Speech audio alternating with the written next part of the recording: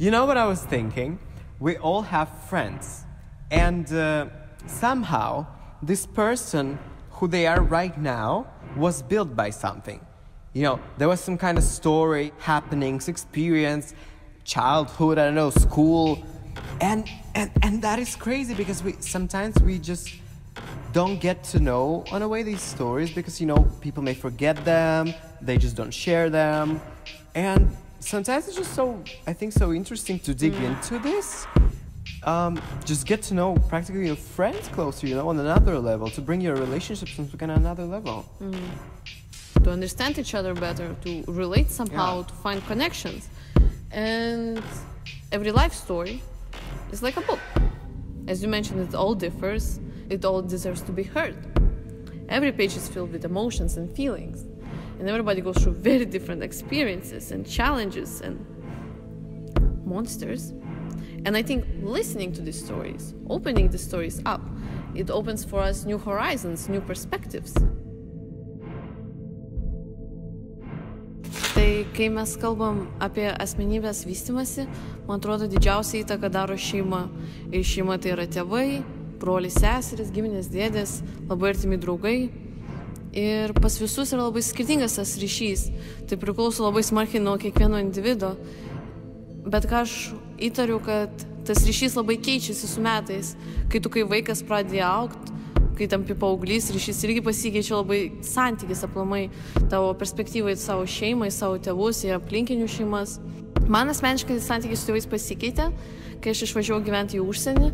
Įtariu, kad dėl to, kad abi pusės suprato, kad tai yra svarbus ryšys, kad palaikyti, ir pasidarė daug šiltesnis dėl to atstumo ir pradėjom vertinti vienas kitą daug smarkiau. Plius minus atviri visada būdavom. Nebuvom ten, kaip kiti sako, geriausi draugai su tėvais, tai ne, taip nebuvo. Mes daug sutardavom, aš pasakydavau, jeigu kas nors būdavo blogai, ar ten kas nors gerai, mane visada palaikydavo. Ir mano dabartinis draugas, nesužadėtinis, tai iš manęs juokdavo, sakydavo, tu esi gėlytė. Bet ne dėl to, kad čia būtų miela ir faina gėlytė, bet dėl to, kad aš užaugau šiltnamio sąlygom. Mane kai reikėdavo palaisydavo ir visada būdavo šiltas, saugu, ramu. Aš nebuvau susidūrus su jokiom problemom iš tikrųjų. Bet nebuvo tokio artimo ryšio. Pavyzdžiui, mes tėvais niekada vieni kitiem nepasakydavom, aš tave myliu. To nebuvo. O daugiau, jo, tėvai buvo susipykę, nemažai kartų neidavo iki vos neskirybų, gal kelis kokius 3 kartus, tai man mačiutė, man labai įstrigę žodžiai, sakė, vaikeli, kai tu užaugs, tavo psichika bus sužalota. Наше воспитание с братом было достаточно демократично, и всегда преобладает разговор, и разъяснение проблемы чаще всего идет словами. Ну вот поэтому и появилась отстраненность вот эта, потому что нету того, ну почти никогда не использовались слова наподобие «мы семья», «сделай ради папы» или «сделай ради мамы», а такое более аргументированно, скажем так, всегда шло. Поэтому у нас такие больше деловые отношения. Būnu tol, tarkim, jos namai, jos taisyklės, jos nuomonė yra, vienintelė pagal kurią galima gyventi. Su tėčiu vėl kitaip, tiesiog toks prisitaikymas turėjo būti. Žinai, kaip sako apie kai kurios žmonės, kad it's their way or the highway. Tai man taip dažnai sakydavo, kažkas netinka, tai susikrauk daiktus ir šiaip. Tai su mama santykiai pas mane buvo labai geri, nuo pat vaikystės, dar ir dabar tokie pat išliko.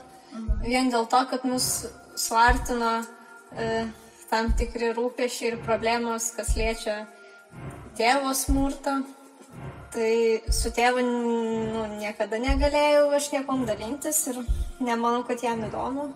Dabar aš nežinau, ar dėl to, kad jisai sensta, pradeda suprast, kad gal reikėtų tos santykius su vaikais atkurti šiek tiek, bet dabar pradeda jau tą bendravimą šiek tiek išjudinti. Tik tai, kad jisai nesupranta, kad jisai kažką blogo padarė. Ne, jisai viską neigia ir kaltina mamą labiau. Bet su mama tai jinai visada mane išklauso ir visada patarė ir galiu viską pasakot. Visiškai nėra jokių uždraustų темų ir kažko. В подростковом возрасте у меня наступил пубертатный период, когда ты уже не хочешь общаться со своими родителями, тебе неинтересно. Ты думаешь, что они не понимают тебя, как я думаю, у многих.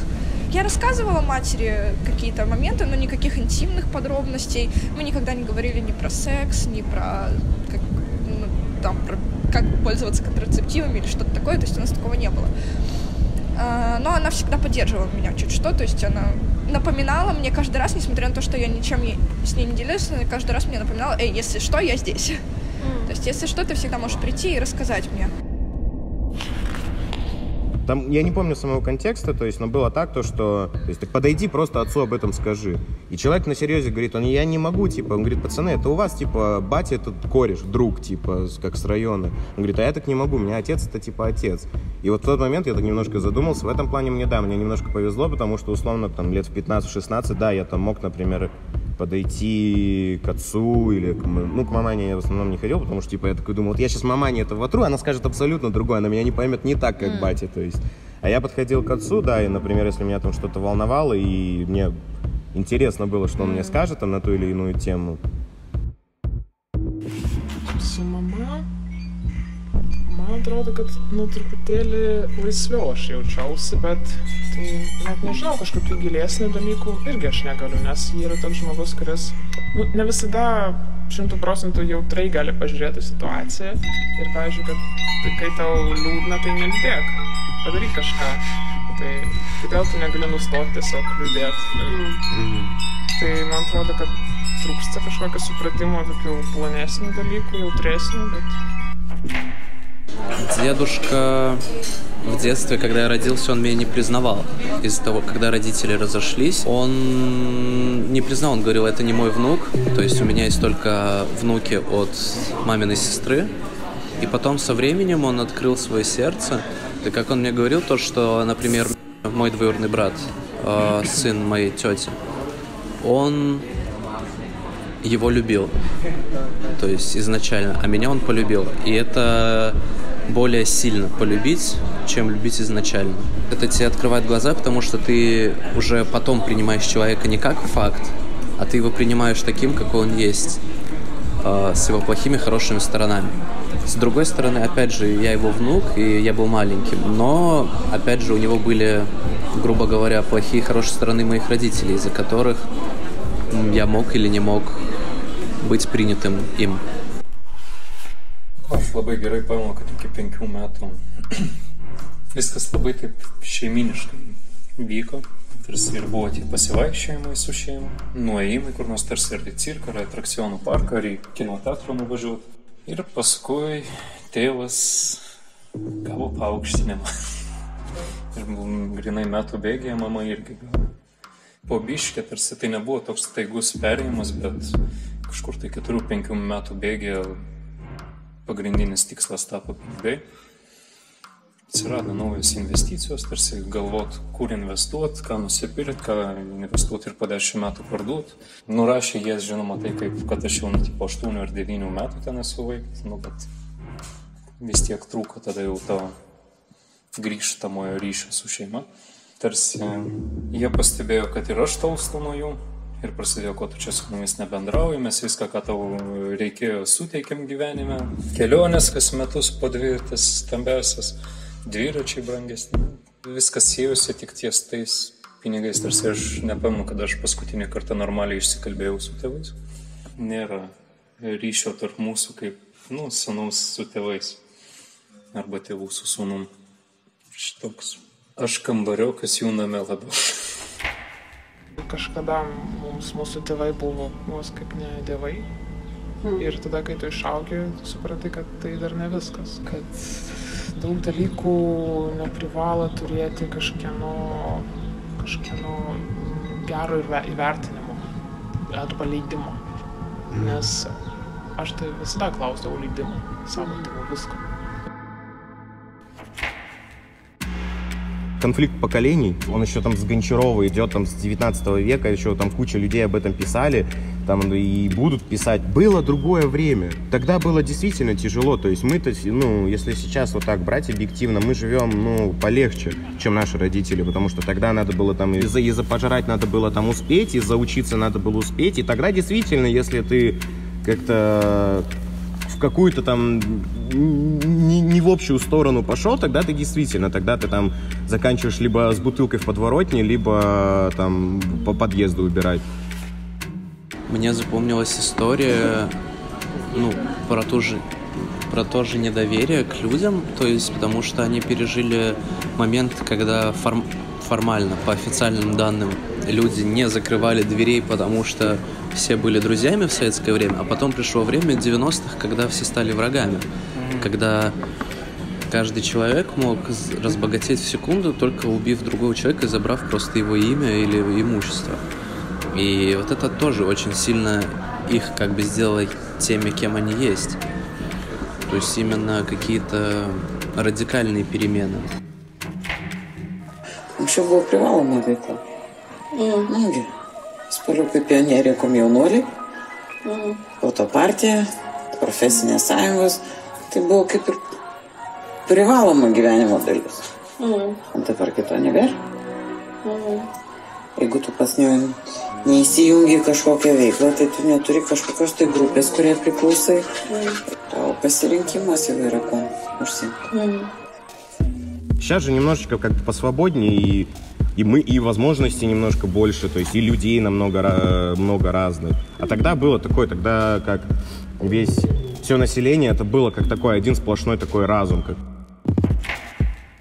Очень часто я слышу, на самом деле, например, от старичков, это «дорастешь до моего, поймешь» или что-то подобное. А вдруг я вырасту и не пойму, или вырасту слишком сильно и не пойму, или пойму слишком рано, или уже понял. То есть это как бы не учитывается. И хотя, что интересно, я с этой фразой могу согласиться, с другой стороны, потому что, опять же, есть какие-то вещи, на которые ты смотришь с юношеского максимализма, ты на них смотришь с какого-то неокрепшего взгляда на вещи, где реально опыт имеет большое значение. И сама фраза «ужасная вырастешь, поймешь», но то, что в нее вкладывается, иногда это real shit. Вот вырастешь, поймешь. Аргумент, с которым я постоянно с ними спорю. Это отвратительный аргумент, который я просто ненавижу всей душой.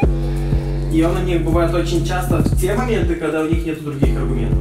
Да. Когда они сами не знают, что тебе сказать. Потому что если они не знают, как ответить тебе, тогда они это сделают. Это просто на уровне психологии было. То есть все считали вот так, потому что родителям говорили их родители, родителям говорили их родители, и вот так. А сейчас-то время немножко поменялось. Кто ж виноват, что, то есть вот сейчас 20-й год, то есть и вот сейчас столько возможностей, и столько всего появилось. Informacija apie pasaulį, apie tai, kas vyksta aplink. Tai iš tikrųjų informacijos šaltinis jau yra nebe tėvai.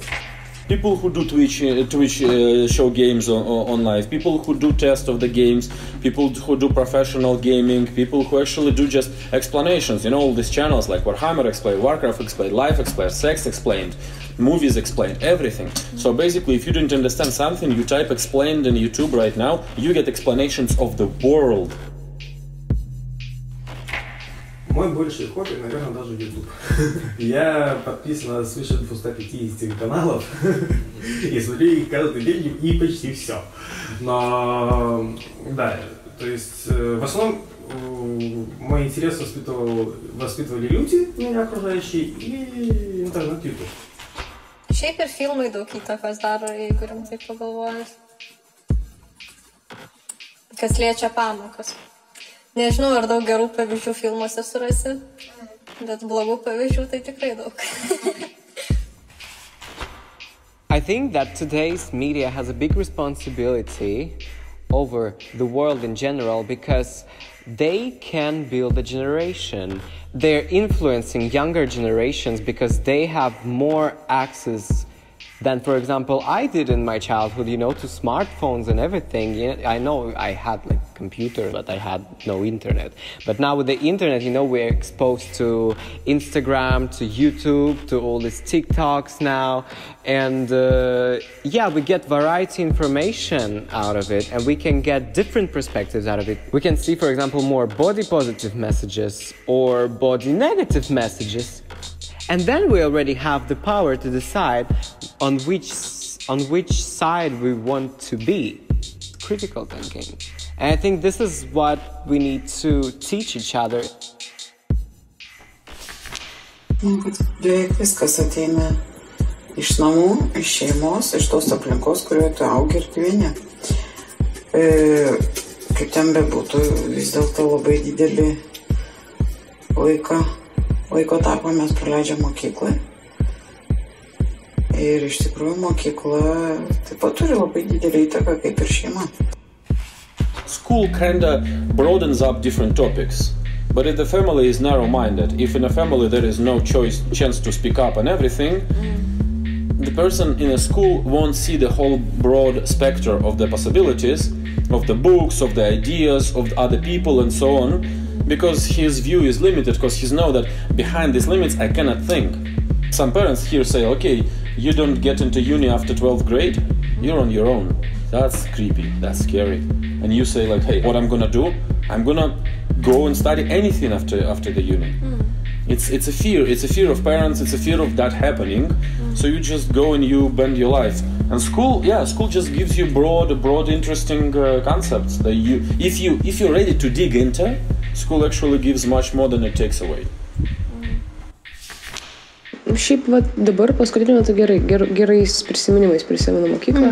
Nebuvo pušinimo, bet buvo labai toksai intensyvus gal palaikymas, kad tipo irgi tu čia tiek gali padaryti, tu čia tokia maladės, tu čia ten aukštumas kažkokias pasieksi, žinai. O man buvo biški poho, aš norėjau tusinti tiesiog. Tai, I guess, aplinkoj, kurioje augo apskritai, tai buvo labai toksai tarsi išaukštinimas mano kažkokiu tai sugebėjimu. Aš buvau tasai golden child, žinai, gifted, fucking amazing kažkoks tai toksai kūrinys. Jas buvo tasai pressure, kad aš jau turiu kažką čia ypatingo labai padaryti. Bet aš nelabai taip jaučiausi. Kai turi polinkį į kažką, tai bent jau man atrodo, kad visi iš manęs ten labai tikisi, kad aš kažką padarysiu susijusio su tuo. Tai dėl to aš jaučiau tą spaudimą ir iš tėvų gal nelabai, daugiau gal iš mokytojų. Labai kaip ir džiaugiasi, kad man kažkas pavyksta toje srityje. Video, jaučiau spaudimą, kad tipo čia tu jau būsi ten režisierė ar kas. Tai šitą, aš niekada неnorėjau to. Было даже скорее не давление, что я должна что-то сделать, а мне очень часто говорили, ты не сможешь что-то сделать. Например, у меня был один преподаватель, но когда я сказала, что я хочу поступить в университет на английский курс, она посмеялась мне в лицо. И она сказала, что ты... Нет, извини, ты что? Ты точно не сможешь. Вот, и смогла все-таки. Наверное, первую неделю я реально думала, что, походу, реально не смогу. Раз учитель говорит, учитель-то знает.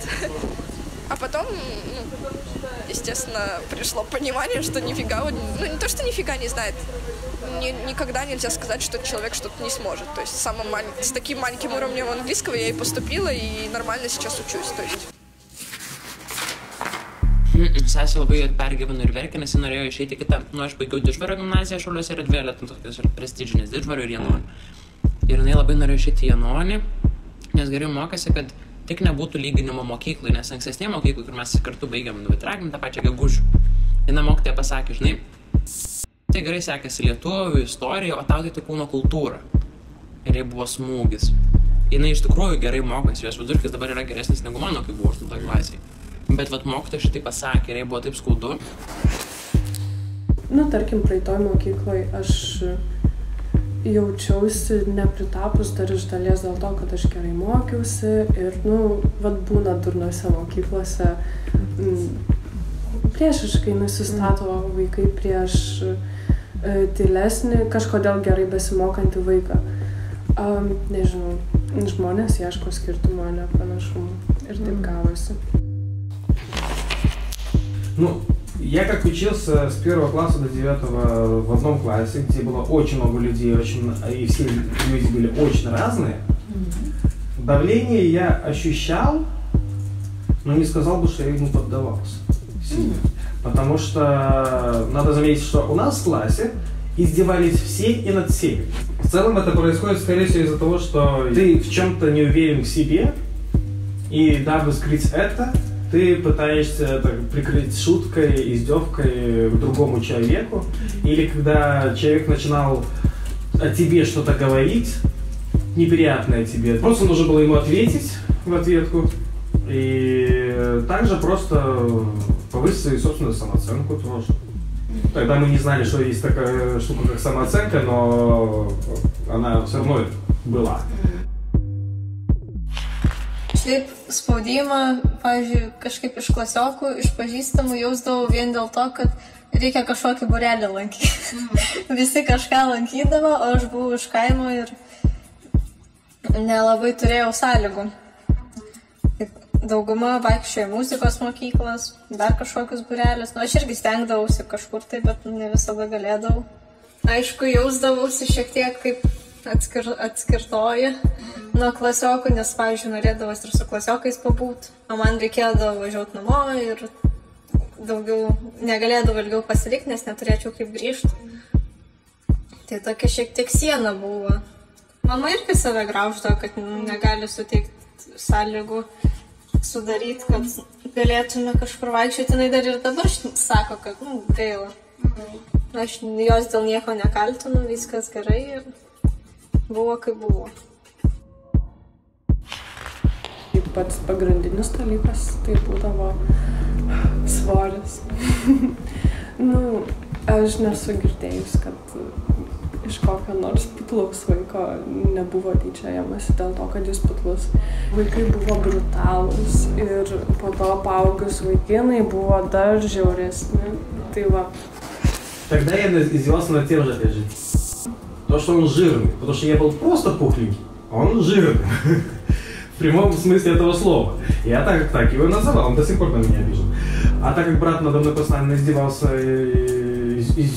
издевки у меня были с самых ранних лет, я как бы и знал, и умел, как это делать. По сути говоря, да, потому что ни один человек, который приходил новый в наш класс, не выдерживал у нас в классе больше года. Да, люди со слезами убегали через недели 2-3 из нашего класса, и никто не прижился. Никто.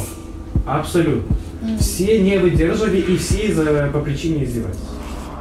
Na, patyčias aš dėl svorio patirdavau dažnai, tai visų pirma iš tėvo nuo pat vaikystės, po to mokyklai būdavo iš klasiokų vaikinų, tai nežinau, tas man tikrai didelį įtaką padarė tas visos patyčios, kaip ir sakau, kad dėl savo kūno labai kompleksuoju.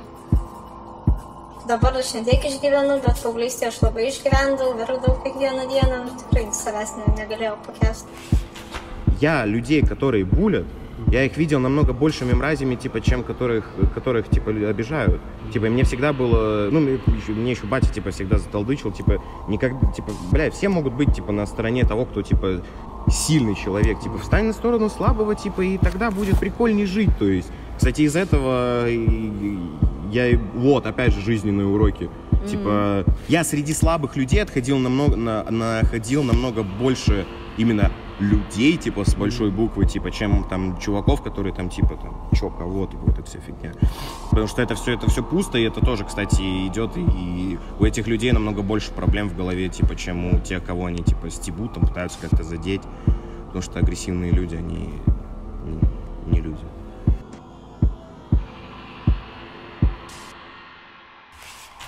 Ir tik tais visai nesenai per karantiną, kai aš tarsi regresinau atgal į savo 8-metę godą, kur aš mokiausi ir piešiau viskas, ką aš veikiau, ir buvo nuostabu. Ir aš supratau, kad ne, tai čia žiauriai gerai būti nerti, tipo, būti kažkokius tai sudėtingus dalykus suprast, kažkokius tai, grinai ten brain power naudoti ir panašiai, nes labai sakė visi, kad aš gifted ir panašiai, ir aš netikėjau tuo, bet tipo, dabar aš suprantu, kad tipo, aš iš tikrųjų daug labai galiu suprasti ir aš galiu daug dalykų sudėtingų daryti ir kad čia yra žiauriai файно. Я-то просто это после школы понял, то есть я не хочу идти куда-то там, типа, где куда толпа идет, то есть я прям впишусь, типа, и буду такой там пингвинчиком ковылять, типа, за ними. Я лучше пойду, типа, один, там, оступлюсь, там, ноги сломаюсь, типа, зато я, типа, помру, знаю то, что, типа, я шел своим путем каким-то. И вот, и батя очень долго с этим бился, то есть, такой, да, это там не так, там, да, это твой юношеский максимализм. Я говорю, да, конечно, типа, мне 22, я юношеский максимализм. И потом просто они уже смирились, потому что я уже для себя некоторые вещи понял, пока у меня ребятки там за учителями, преподами, за оценками бегали, я пытался филологически немножко в голове все разложить. У меня получилось, то есть они сомневались. То есть, например, той же самый универ, например, я это вижу как там, потеряй 7 лет своей жизни. То есть, потом выйти, типа, и все равно будешь, то есть у тебя будет вот эта вот картоночка, и ты как будто ты вот классный, то есть там, например, если у меня будет там этот диплом, то есть я лучше, например, тебя. Хотя мы оба с тобой, типа, те же самые, никто не изменился, мы те же самые два человека на одной земле, там, из одной кожи плоти, то есть, но почему-то вот я, получается, преисполнился в этой жизни, а у тебя диплома нет, так ты, соответственно, почему-то ниже. Типа, это стереотип общественный такой. Žiauriai sunku vis dar išeiti iš tos etiketės ir formos, į kurią sugrūdo tave kiti žmonės, kad tu esi ten the fat kid, the ugly kid, the weird kid. Ir, tiesiog gyventi tokį gyvenimą, kad tu esi kažkam ir graži, žiauriai faina ir normali. Tai, po šitiek kančių aš privalau save priimti ir yra ką priimti. Yra. Ir sako, žinai, jūs tiek daug uždirba, tai taip sugriuvusi gyventi. Kažkokį tokį. Kaip čia su tokia mašina važinėjat, žinai. Sakau, žinai, mes neuždirbam. Ir kažkaip, va čia yra spaudimas. Rodo, kad jeigu tu būni va čia partijų, rodo ten kažkur šalia Seimo, kad mes ten gaunam vos ne mėnesį po 1000 atlyginimo, kai aš gaunu vos daugiau negu minimumą. Mes gyvenam vienu iš mano atlyginimų ir dar biškai kiek tėvai padėjo. Ir iš mes tai buvo, ir dar kai reikia sumokėti už psichologą 300, už butą 400, tu žiūri, kad vos nei minusai, tu žiūri, kaip sudurti iš tikrųjų galant su galu ir va čia yra spaudimas. Jeigu tu dirbi va čia, ne ką aš čia veikiu, kad aš atsakinga ir už gruntų plovimą, iš esmės čia nėra, kad aš žiauriai cool, bet visuomenė matyti yra spaudimas, kad daug uždirba šitie žmonės yra tokie, anokie ir kaip jie taip šudinai, atsiprašau, gyvena. Tai va čia yra, kad, sakau, mes neuždirbam, mes vos sudirėm galą su galu, žinai. Если, например, вот там, я не знаю, если в Беларуси, например, вот эта кофта там стоила, например, там, не знаю, там 1000, там 1500 евро, да, это же никак не меняет человека. Если у него будут дорогие часы, типа, там, это никак, там, дорогая машина, что угодно, там, бижутерия, это никак не превозносит тебя человека. Ты от этого не становишься умнее, ты от этого не становишься сильнее или как мудрее, там, я не знаю. Это ничего не меняет, побрякушка. Мы живем в маленьком городе, и тут сложно вообще не встретить осуждение. Не дело даже, может, в маленьком городе, а просто в том, что ты знаешь, что большинство, точнее, тебя здесь знает. И не хочется ударить в грязь лицом, не хочется показаться какой-то, не знаю, идиоткой. Но в то же время хочется что-то из себя представлять. Я сейчас недавно поняла для себя, ты реально устаешь от того, что ты притворяешься кем-то. Я реально просто устала уже пытаться там что-то как-то... Нет, я оденусь, как мне захочется, покрашусь, как мне захочется. Потому что даже родителям иногда уже устала объяснять, почему я что-то делаю. Потому что, потому что и мне так хочется. Вот и все. Это моя жизнь. Грубо говоря, всегда есть этот эпизод общественного порицания, осуждения, когда Юлик, перестань, что люди подумают, Юлик, перестань, ты дурак. А мне все равно, потому что это нормально дурачиться, нормально. А действует момент именно этого большого брата и общественного взгляда, который мешает делать определенные вещи. Мол, они неправильные, они не как у всех, и что подумают люди. Žinau tą stereotipą, kad vyrai negali verkti ar dar kažkas tai tokio, bet čia labiau kaip mano paties pasirinkimas. Kažkurioje knygoje, nepamenu kokioj, labai senai, bet buvo toks veikėjas, kuris emocijų neturėjo. Ir kažkaip tai jis mane sužavėjo ir mano tikslas buvo, kad aš būčiau visiškai bejausmis. Iki kokių, nežinau, 16 metų tarsi buvo pas mane ta idėja, kad jeigu neturi jausmų, tavęs nieks nestabdo ir tu tiesiog esi efektyviausias, koks tu tik galėtum bebūti. Paskui tai pasikeitė, bet išliko pati idėja. Tarsi, kad nebūtinai likti be emocijų, bet tas emocijas kontroliuoti. Tarsi, kad jos neišsiverštų ir netrukdytų tau. Manau, kad gerai tai yra dalintis. Todėl, kad visų pirma, vien dėl savęs, žinai, tu išsakai savo struglus garsiai, pasakai žodžiais kažkam, kad kitas suprastų. Ir tai padeda tau pačiam suprasti. O aš esu toks žmogus, kuriam labiau patinka, kai visiems yra gerai, negu kad man yra gerai kažkas. Tai dėl to, aš jaučiu, kad aš dabar didelį darbą turiu padaryti, kad kažkaip būti tuo, ko aš pati noriu. Aš buvau supykus ant tėvų ir aplinkos vienu momentu ir, man atrodė, kad truputėlį tasai, kad, mane labai skatino ir mane labai nukreipė. Ten daryk, taip daryk, ten mokykis labiau, ten menas mažiau svarbus, kad visą laiką, kad, iš šeimos, nelabai išmokau, susiformuoti, ką aš iš tikrųjų noriu. Toks pattern pas mus yra pas daugumą žmonių, gerų vaikų sindromas. Ir tai neprivalo nuo to, kad autoritetas ne, bet palmai tiesiog labai sunku pasakyti žmonėm ne. Nes tugi geras žmogus, kaip tu gali sakyti ne, jeigu tu geras, aišku, tu geras. Aš, pavyzdžiui, nesenai tik pradėjau mokytis, kaip sakyti žmonėm. Bet čia ateina su tuo, kai tu tampi toksai savęs ieškojimas. Greičiausiai čia buvo toksai, kas aš esu, kas man svarbu. Ir tada čia jau toksai stipri fazė, kai tu jau tikrai jau... Nes jeigu tu neturi stiprių vertybių, jeigu tu neturi tam tikro supratimo, kas tu esi ir ką tu nori prezentuoti savo buvimu ir savo egzistenciją, aišku, tau sunku pasakyti ne. Aš gyvenimo bandau suplanuoti taip, kad turėti laisvę. Laisvė ta, kad kažką kurti. Kurti, daryti, pavyzdžiui, tas su mano vertybėmis būtų kaip bendra. Jeigu aš jaučiu, kad, pavyzdžiui, mano veikla nėra artima mano vertybėms, aš nenoriu kentėti, o noriu tada jau keisti. Aš pasikalbėjau daugiau su žmonėm, kurie gal kiek vyresni už mane ar something like that. Ir jie tokie, tai ne, tai tau 2 metai, 3 metai, tu dar tokia jauna. Ir aš jaučiuosi labai jauna, aš galiu beленько daryti. Главное это делать. Какая разница, что я ему скажу, понравилось, мне не понравилось. Главное, чтобы ему нравилось. Когда ему понравится, понравится всем окружающим. Я его только в этом пытался убедить. Despite all the monsters and struggles that we face during our lives, we need to understand that we are not able to change what already happened in our story, but we are the ones who continue writing it. We can shape it and we can grow together with it. We are our own story writers. I think what was the most important part was rather not the project itself, but the process behind it. The fact that people opened their hearts and shared what is happening in their lives, how they, in general, all their stories from the beginning until now, and how openly they wanted to share, and it was very inspiring. Like some of the people we didn't even know personally in a way, and how really freely they went for it. I think for me it was also very, very important, as I think also there is a lot of stigma around going on, like, people are closed and everything.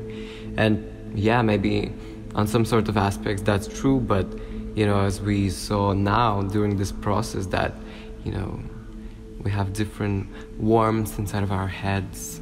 And for me personally, why it was also very important, because I could relate, I think, to some of the people and understand that I'm not alone in it, in some of these processes, growing up, experiences, right?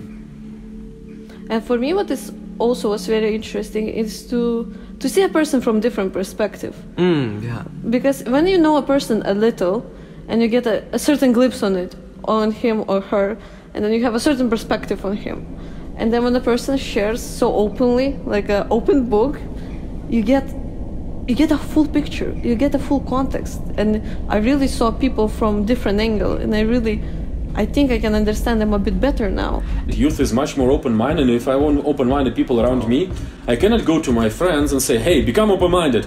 And they're like, oh, true, let's all become open-minded. Now we're open-minded people. No, they just go like, hey, you're weird, you're okay, but you're weird. And you go like, okay, and then you need to find your community of weird people, and that's how I created this tochka. For a basis of having an actually weird people around me with whom I don't have this constriction to try to fit in their world. Because it's very subjective what is weird and what is not weird. Kad ir kas man nutiktų, tu turi būti su savai žmonėm. Negali išduoti savo. Negali mėtytis nuo kelio prie to kelio. Nesvarbu, kad yra kažkas blogai dabar, bet tu turi pasilikti prie to pagrindinio tikslo ir pagrindinių žmonių. Nepavesti savo artimųjų, žmonių, kurių myli, nepavesti būti su jais pat galo, kad ir kas bebūtų. Visą laiką žaviuosi tais, kurie ieško, keliauja, keičiasi, prisitaiko prie pasikeitusių sąlygų ir turi savo nuomonę. Nežiūrėti tai, kiek buvo bandyta pakeisti tą nuomonę. And there is definitely to be continued. Yes, for sure. And also to put on the top, the cherry on the top, I wanted to say it's like, you cannot judge book by the cover. Hell no. Hell no.